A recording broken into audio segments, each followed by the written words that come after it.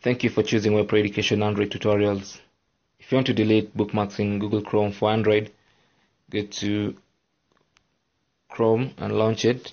Then go to the Chrome menu on the upper right side and then select Bookmarks. This will show you bookmarks probably arranged into folders. You can open the bookmarks in a folder by tapping on that folder, and then if you find a bookmark you want to delete, touch and hold it until a pop-up window pops up and then select delete bookmark, and that bookmark will be deleted.